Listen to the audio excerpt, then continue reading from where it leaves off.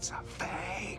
Hey everyone, and welcome back to the channel. It's Plasma, and today we're diving into the shady world of fake NVMe drives. Because I bought one to test and to show you the results. Yup, a Samsung 990 Pro for only $40. Spoiler, it's not real, but it's really interesting. So here's the deal. On the left, we've got the real Samsung 990 Pro. On the right, the imposter. Looks nearly identical. Same design, same red and black label. But one key thing is missing, the word Samsung. And the performance. But that's it. The real one costs upwards of $150, and this fake, well, just $40. And no, this isn't some sketchy back-of-the-alley deal. I got it from a legit listing online on Amazon. And I knew it was fake, but I got it just so we can do this test. Kind of scary though, right? Time for benchmarks. Using Crystal Disk Mark on PCIe Gen 4 slot, the real 990 Pro clocks in at a beastly 7,000 megabytes per second. Both read and write. Solid performance, exactly what you'd expect. Now, here's the fake drive. Same test, only 1,500 megabytes per second. Not terrible, still about 3 times the speed of your average SSD, but not even close to a real Gen 4 NVMe drive. Now here's where things get really sketchy.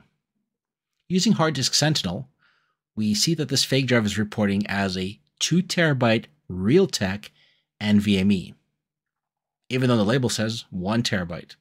Strange, but hey, it's a bonus. After I bought it, the Amazon listing was quietly changed to say 128 gigabytes, which honestly is hilarious. But these same fake drives are still floating around on other sites like AliExpress. Same label, same scam. Now, let's forget the synthetic benchmarks for a second and try a real-world performance.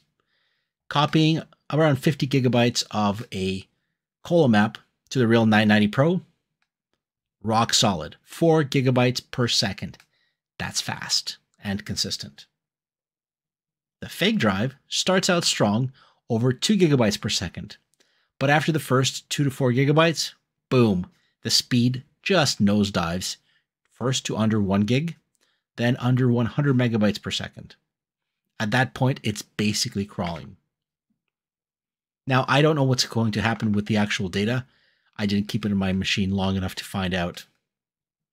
But I tried filling up the drive just to see what happens.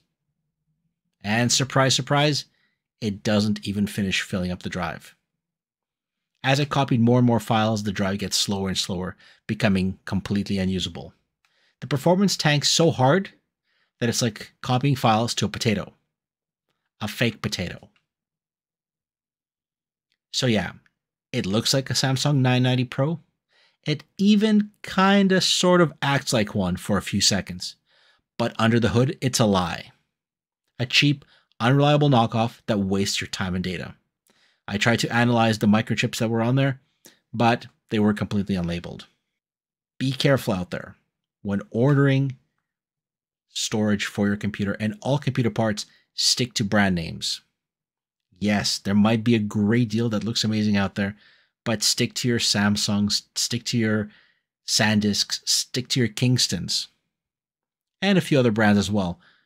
But if a deal looks too good to be true, double check the price, double check the vendor. When it comes to storage, there's no messing around. Your files are important, your data is important.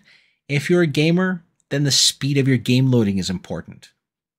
So make sure you hit a like, leave a comment, let me know if you've ever bought any fake drives or other fake computer parts, and I'll catch you guys in the next video. This was Plasma 1945, and as always, fly safe, and I'll see you out there.